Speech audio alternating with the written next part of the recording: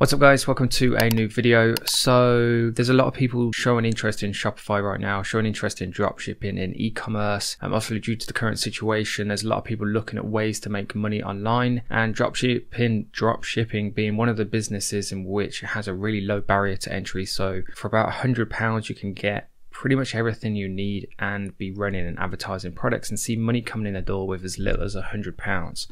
So I thought now would be a great time to do a video like this where I can go through the biggest reasons why I've seen people fail at this over the course of the past 2 years. I think by watching things on social media, on YouTube, seeing screenshots and things on Facebook, it can be quite easy to become detached from what dropshipping, what Shopify, what e-commerce actually is and what it actually involves. So that's the idea of this video then, to actually take you through those things so you have a more realistic approach and expectation to what you can expect from running a business. So with that being said then guys, thanks for tuning in. I hope you enjoy this one, and let's jump straight into point number one. Point number one then that I want to discuss is patience. Now you might be thinking this is a pretty boring point, but it's a super important one. If I had to say what the number one reason was why people fail, it has to be patience. Too many people come into dropshipping, into e-commerce with false expectations of what to realistically achieve, and because they have those false expectations, it leads to them quitting prematurely because they're not seeing the results they hope for. Now this isn't necessarily through any fault of their own, because it can be easy to go into pretty much any Facebook group and see a screenshot of somebody's results, whether it's true or not, and then come away thinking, oh, they made 30 grand in that month, so within a month I can make 30 grand, when in reality it doesn't quite work like that. I guess you have to apply some logic to the approach that if it really was that easy, then why isn't everybody making loads of money? Plus what you also have to consider is that to become good at anything, it takes time. The amount of emails I receive from people who have been running a Shopify business for a week, 2 weeks, and they're complaining because they think it doesn't work or they don't know what to do next, so they want to give up. But if everybody becomes successful at something after a couple of weeks, then again everybody would be doing it and everybody would be making money. But in the reality, it doesn't work like that.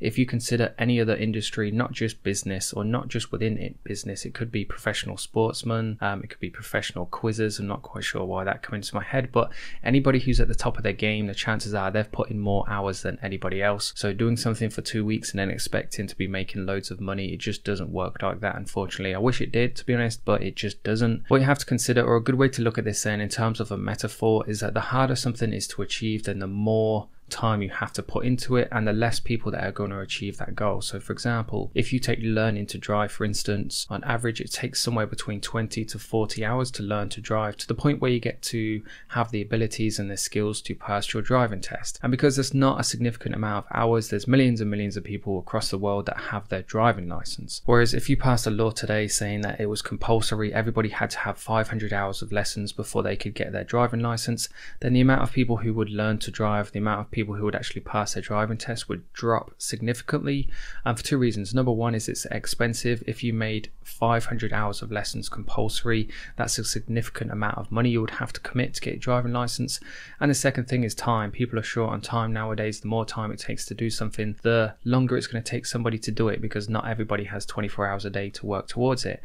And it's the same in business. The longer you stay in the business, the more money it's going to cost you and the more time it's going to cost you. So in essence, the people who commit to something stay consistent, stay persistent, and do it no matter what, and basically just keep going. As corny as it sounds, the people who keep going and keep learning are usually the ones that succeed. And the emphasis there has to be on learning, because if you just keep making the same mistakes over and over and over and over again, you're not going to make any progress.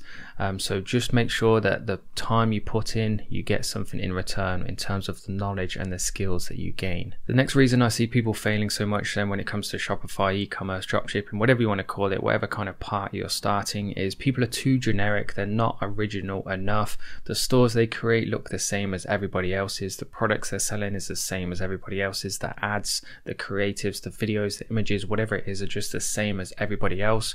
What you have to think is that if you're doing the same as everybody else, you can only expect the same results. And the harsh reality is the majority of people who start this and do this are going to fail. So if you're doing the same as those, you're going to fail as well. We live in a world now where your competition is no longer, so if you think about going back X amount of years, competition used to be in the same village as you or in the same town as you. Then as kind of logistics, things like that progressed, then it used to be the same country as you. But now that delivery, shipments and things like that, the world is becoming smaller and more connected. Your competition is no longer in the country you're in, but it's worldwide. I could be selling a product sat here in the UK and somebody in New Zealand, in Australia, in Canada, in America, in Iraq could be selling the exact same products to the exact same audience. So it is imperative and critical to your success that you have a USP. You've probably heard me mention this in past videos, a unique selling point. You have to give your customers a reason to buy from you and not somebody else, and you have to do something to make you stand out from everybody else, whether that's a certain offer that you're running, whether it's a free gift you're giving away, whether it's the fact that your product is a different variation, a different color, functions differently, it's a higher quality, your store is custom designed, you've invested in a paid theme. There are so many reasons or so many things you can do to make yourself stand out, and it's so important as well. You have to be putting out original content in order for people to notice you.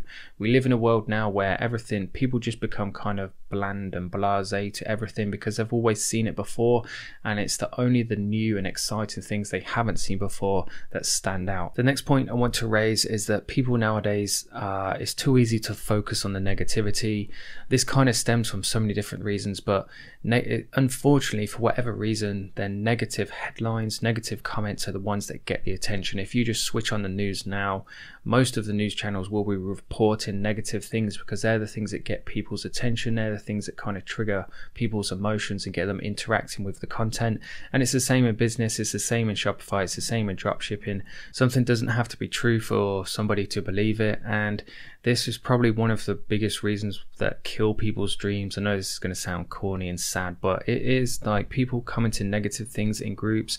There's going to be beginners that are kind of on the fence about starting a business, starting something that potentially could go on to be life-changing for them, but because somebody who has spent £50 on ads and it hasn't worked out for them, so they've gone onto a Facebook group to vent their anger, saying that Facebook ads are a rip-off and they don't work, they're a scam. People who don't know better might read that, and that might just kind of lead them to not starting that business that could potentially change their lives. So what I'm trying to say, or the point I'm trying to make, is then don't listen to the negativity, and especially don't listen to the people unless they've walked the road that you're going to walk. Do not listen to any comments from anybody about dropshipping if they haven't run a dropshipping business, about Facebook ads if they haven't ran Facebook ads. For example, if you were learning to play golf, you wouldn't learn from somebody who has never played golf. If you were learning to drive, you wouldn't learn from somebody who didn't have a driving license. If you were learning to play the piano, you wouldn't learn from somebody who doesn't know how to play the piano themselves.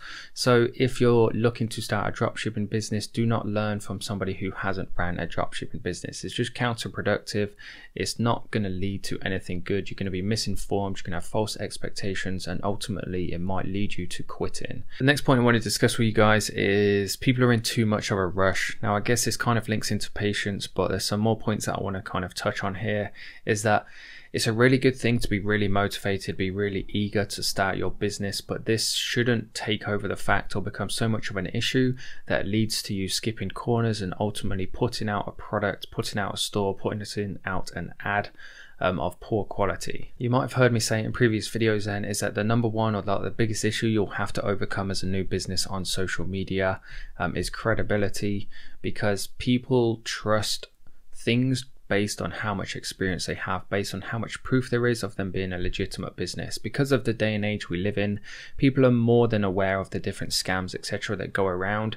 So unless they fully trust you and your business, and they have that evidence, that proof that people before them have shopped with you and had a good experience, have been happy with their products, people aren't going to trust you, and that's going to lead to them not spending their money with you for obvious reasons. So to kind of build that credibility, you have to make sure that everything you put out, the store that you have, the products you sell, the ad creatives you put across, are of high quality. The tiniest little thing, honestly, the tiny wincy littlest thing, whether it's not putting a space in the right place, whether it's a spelling mistake, whether it's that an image looks pixelated and a layout issue, you have like a really big gap of white and nothing, will put customers off. There's no two arguments about it. It's just period, it will put people off. So what I'm trying to say then, because I could go on for ages and ages about loads of different points, is that just don't be too much of a rush. Think quality over quantity.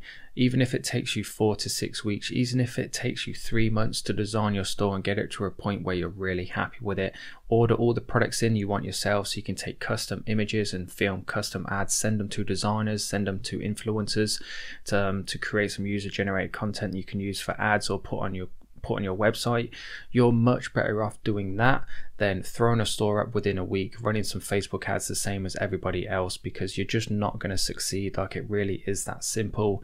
Just have a bit of pride in the work that you're doing. Take your time to put out quality content, just quality everything, and trust me, it will pay dividends. So with that being said then, guys, I could go on for hours and hours probably and bore you all to death, but I feel like I've said enough. Hopefully you've enjoyed the video. Hopefully you're still with me, still watching. If you are, thank you very much. I really do appreciate it. Please do hit that like button if you enjoyed the video. Please do make sure you subscribe as well for regular content, and of course any comments, questions, video suggestions, just post them down below. I will see every single one and I will reply to you. And finally then, if you are looking for a step-by-step video program that includes my full support and guidance, I do run a course called the Ecom Academy, so please do make sure you check that out. There's been some pretty awesome testimonials recently, in fact.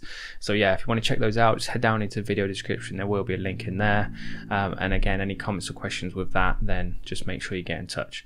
Thanks again for watching, and see you in the next one.